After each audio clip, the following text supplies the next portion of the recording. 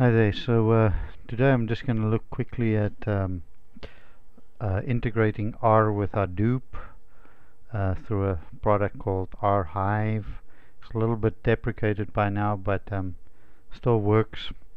What I have here is a little Ubuntu machine, and on there I've of course already created a Hadoop user, HD user, and I've installed Hadoop. The normal Hadoop stuff, I'm just gonna start Hadoop on there. Hadoop is starting up. It's plain vanilla Hadoop. I got from Apache. Just installed that. Then I also installed a little thing called Hive, and I think everybody knows Hive, and that's the turning your Hadoop, giving it that SQL type layer or database type layer.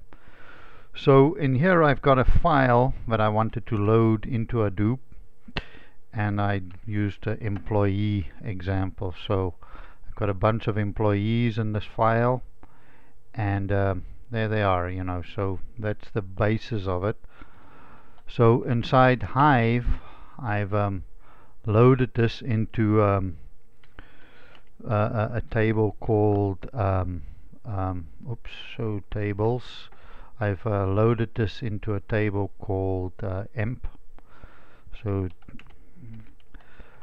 if we describe emp, we can see that there's employee number, employee name, job manager, hire date, salary, which is an int, and commission, and department number.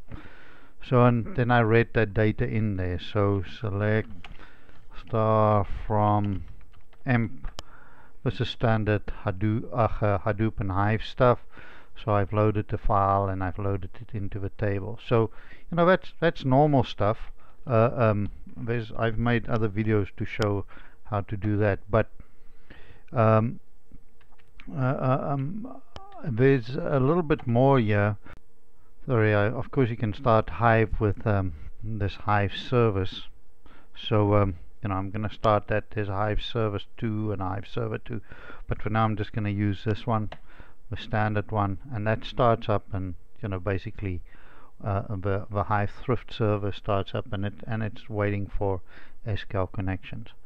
So the second tool that I installed is a thing called RConsole, and installed RConsole. It has a few dependencies, but once installed, and it's pretty easy to install, it really comes down to RStudio like this. You log in and you see your little R session over here, and I'm gonna clear this out so that we can get this going. So what this is, it's talking to a session, R session on my machine, and so the basic idea here would be to you can see that I installed RJava, RServe, and sorry, that's the RServe. That RServe is actually incorrect. That's RServe, and then I downloaded this RHive package, and I built it, and that was pretty simple from the site. I downloaded that, and then the basic idea is I'm going to use the RHive library. Then I'm going to init the connection with a few details. So our Hive home, where my Hive is and where my Hadoop is. So I'm going to set those variables, and it reads some detail from my machine. We can see that it reads the location of all the libraries, and then I'm gonna connect with Hive server 2 equals false, meaning I'll be using the original Hive server. So it does a connection and it comes back, and now my R is essentially talking to my my Hive in the background, this guy, who is of course on top of my Hadoop. So you can see the OKs I've started, you know, it's in verbose at the moment. So if I go back to here then, so now I can start doing little queries like I'm going to select the salary from emp, employee, and I'm just going to select the salary, and I'm going to put that into a variable called sal. And what happens now is it does the execute, and in the background you can see it's actually running the MapReduce job, talking to my Hadoop cluster, getting that information out, and returning the result back to here. So if I now look at cell, there's all the salaries from that table, and of course in describe, oh no, it's not describe, it's summary cell, and I'm not an R expert at all, you know. So now I can start using functions inside R. Like if I look at all the salaries, I see that the minimum's 800, the maximum 5,000.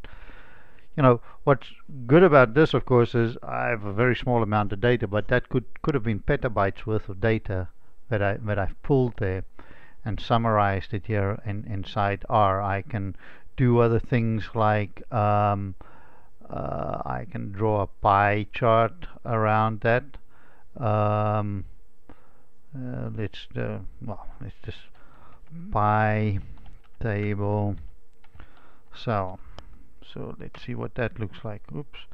That would look something like that, and we'll see that there's more people earning in the 3,000, and there's people in that range. You know, you can really start, you know, drawing some graphs out of this data now.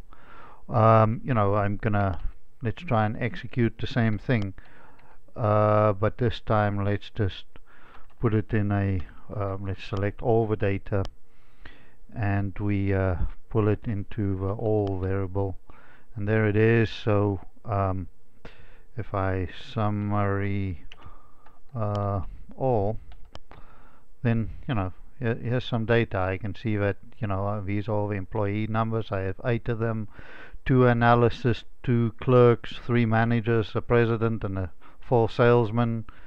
And, you know, minimum salary, maximum salary, we looked at that already. Commission, minimum 0, maximum 1,400, mean the mean value. We have 3 people in that department, and now I can really start analyzing my data in R here to the nth degree, like I said, and that really comes from working with you know, having the ability to pull data into R directly out of my Hadoop cluster. So you know, you can start really doing crazy things with R, of course. Well, thank you, and you know, have fun.